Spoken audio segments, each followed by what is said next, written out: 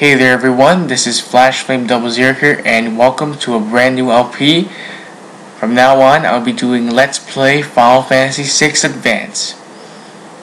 You know, one of the reasons why I chose to do this game was because, well, it is my favorite out of the entire Final Fantasy series, and this game has a really good story to it.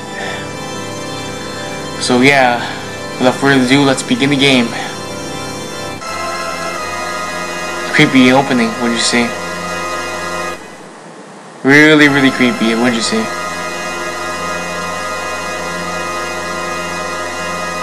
Well, I could skip this though, but I don't want you guys to actually miss what it says in the intro and I'm about to show you, so keep watching. If you're impatient, well, just skip ahead.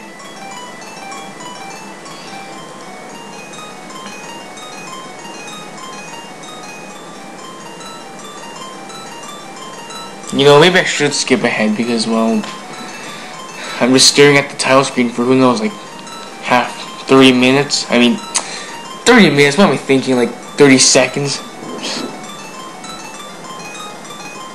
Okay, the title screen disappears and we're gonna go into the game.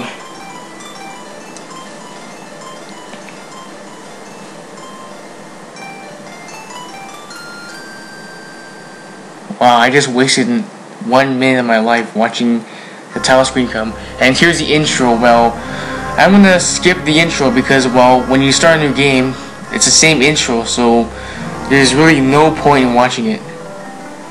And here's a real title screen. Final Fantasy VI Advance. New game. And this is where the real intro starts. And I can't read that fast, so read on your own.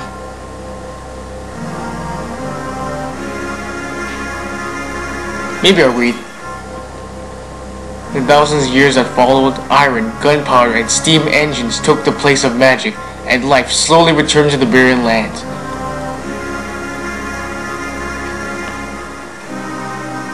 Moving on. Yet there now stands one who would reawaken the magic of ages past and use its dread power as a means by which to conquer all the world. Gasp! All the world? Who would dare do such a thing?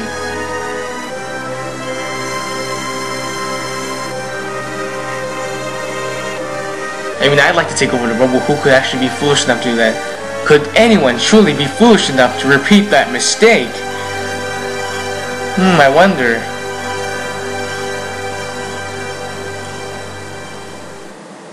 I wonder if there's anyone foolish enough to actually do it.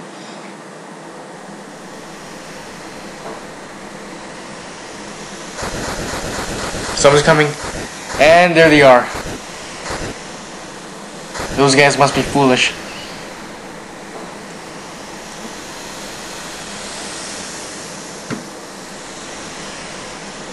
An Esper? What's that?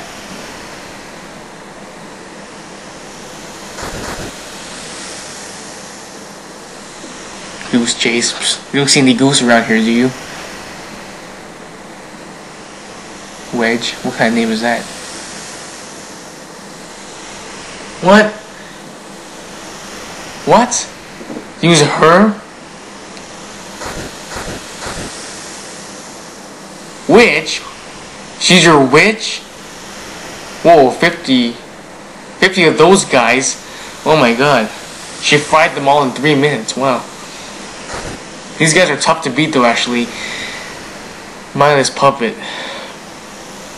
They're actually pretty hard to beat because, you know, they're armored up and everything, and they cast magic. Man, these guys are cool. You heartless fiends, how could you? How could you take over a girl? Why are you going with them?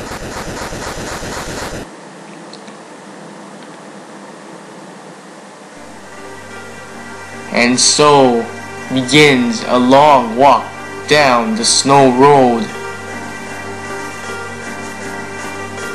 I really wouldn't call this an intro though, because from this point you're just walking down the snowy road.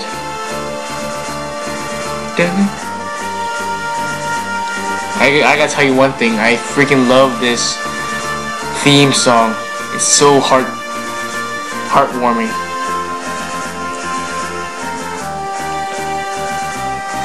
You get to see the staff as well while you're at it.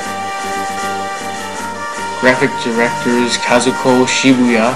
Shibuya has the same name as the city of Shibuya. Nobuo Uematsu, the best freaking music composer there is, everyone. Who's with me? And there's the image director. Designer. Yoshitaka Amano. Yeah. All these names are Japanese. Event planner Keisuke Matsuhara. Yeah.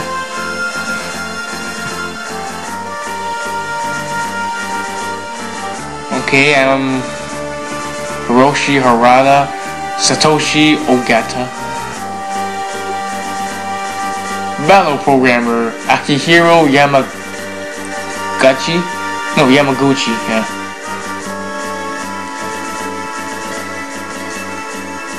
I swear, it just feels so epic just watching these guys walk down the road, like one step at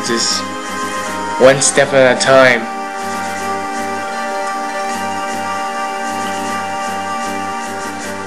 You know, one could imagine how tough it is walking in that plate of armor. Well, the music's fading away, so I guess that ends their walk down the snowy road. And here's where their game really begins. You actually have control of the text now. The girl takes point and don't waste time on the riffraff. Remember what we're here for. Let's move out. What the? Yeah, you have the controls right now, but even if you try to get it out, well, it won't work. Because these guys force you back. Okay, I have my control now, so I'm just... all you can do now at this point is just move forward. Imperial Magic Armor? Not even Narsha is safe anymore. Get them! And this is the battle screen. Well, nothing much you can do here with fights. And the only commands you have for attacking is Magitech, which apparently doesn't take up any MP points. So, at this point in the game, you can't really lose. So remember that. Because you can attack as much as you can, and it's limitless. And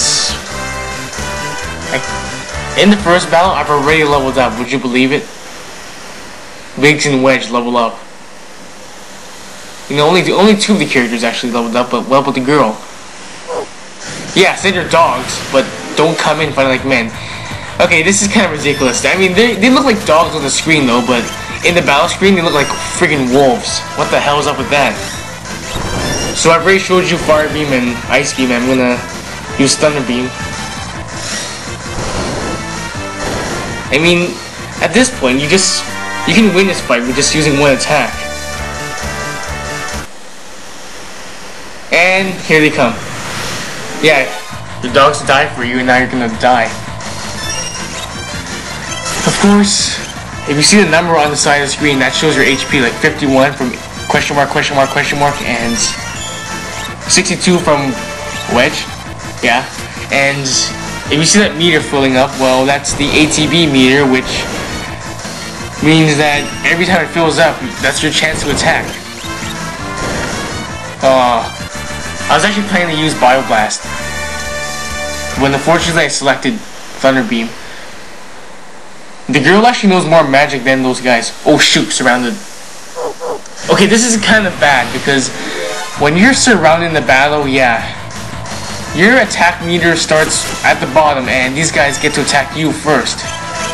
Yeah, this is a little bad, so what's best to do is actually to stay calm, and I'm gonna have to use Healing Force on Wedge because, well, he's getting low in life.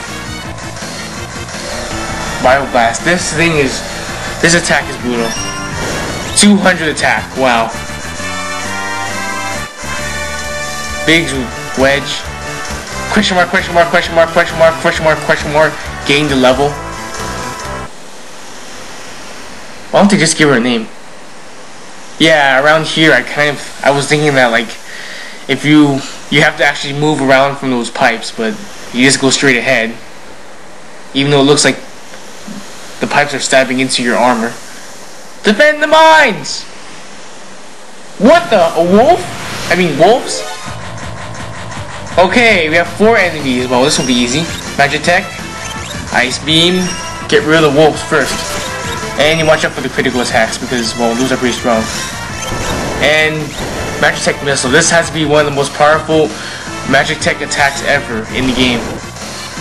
It's one attack, which is a missile, but watch how much damage it'll make. Question mark is actually pretty low on life, so I don't have to use healing force on her. And the amount that you recover using healing force is kind of ridiculous. It's like 300 when you have like only like 90 HP points. 65 XP, ooh, a potion. And I get money. Wow. Okay, moving into the mines anytime now.